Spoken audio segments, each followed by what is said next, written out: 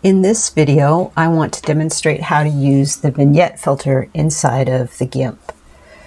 The Vignette filter is found in the Filters tab under the Light and Shadow group. You can control the options for this either by using sliders, typing numbers in, or using the on-canvas controls. And the way you use the on-canvas controls, which is how I generally do it, is you can move the center part. The center part has no effect from the Vignette filter. You can adjust the size of the center part. You can, and that is called softness. So when I move this, it changes the softness setting over here. I'm going to show you a little bit by going to a smaller size. You can control the radius, which is the point at which everything goes to the color chosen, black in this case. By moving this outer circle, which is yellow on the screen, or typing in a radius value. The other adjustment here is called gamma, and that is basically the fall off between when you have it close in, it starts to apply the vignette at an earlier point. When you move it out, it applies it a little farther away from that central area. Proportion changes it from a circle to an ellipse, or if you're using a different shape, and the vignette can have several shapes. They have a square vignette, a diamond-shaped, a horizontal, and a vertical. So you can choose the circle sort of the traditional way, but you can choose what works best for your image. If you want to squeeze means,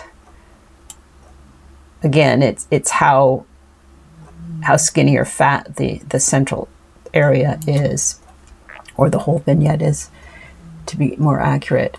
The center, as you can see when I shift it around, the center XY changes.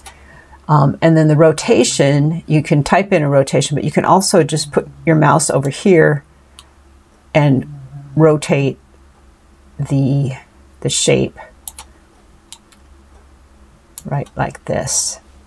So those are the basic controls, and it's very easy to use these. You can change the color. You could make this, one nice thing you can sometimes do if you're interested is actually use this eyedropper to choose a color from inside the picture.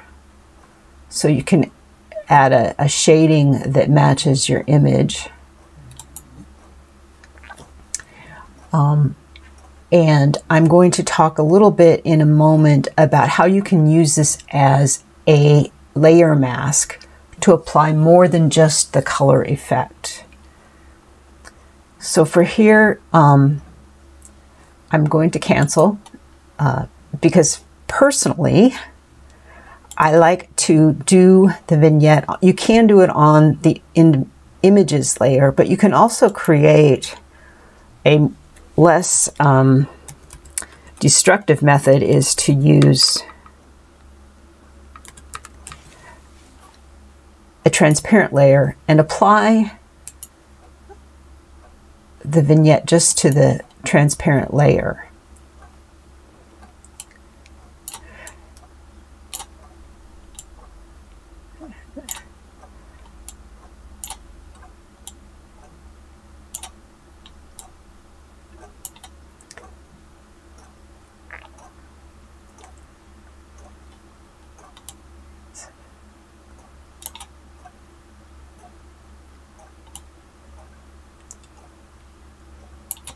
So there's just kind of a quick demonstration of how you might apply a pretty light vignette to an image. When you say OK, it's on the separate layer, and you can turn it off and on again. And that is, it's convenient. It does use a little more memory if you do it that way, so you have to trade off depending on how strong your computer is. Another way that I like to use the vignette filter is as a layer mask. So for example, I might want to create a dark edge, but have it be true to the image itself, and maybe take a little bit of contrast off it, but only apply it around the outer part of the image. And the way I can do that is by adding a layer mask, and in this case I want the layer mask to be black because I want the central part to be the original image. And I'm going to add a vignette directly to the layer mask, and I'm going to add a white vignette. And if I add, where I add the white vignette, only the effects of this image will only be where the image is white or shades of gray. And so when I apply this, it creates an outer edge that's a little darker and a little softer, but still true to the image. It helps draw the eye in, but it's a less dramatic way than with applying a dark vignette around the edges. And I often will do this for various pictures. You can also apply it to the central part. You can take a black mask, and I will, let's demonstrate that a little bit. If I make a copy of this and put it above, I can take this mask off, and to this layer I can apply a white mask. And then when I apply a black vignette, the effects will show the lower layer, the black will show the layer below, and the places where it's white will show the layer above. And so that's a different way to apply it.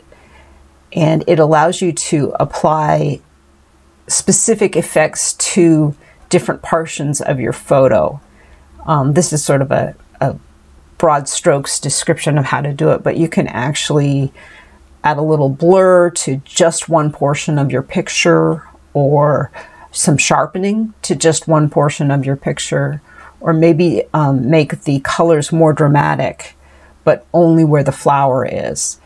And so you can refine your mask to just apply areas, and because the vignette is gradiated, it applies it in a natural manner, and it doesn't feel forced.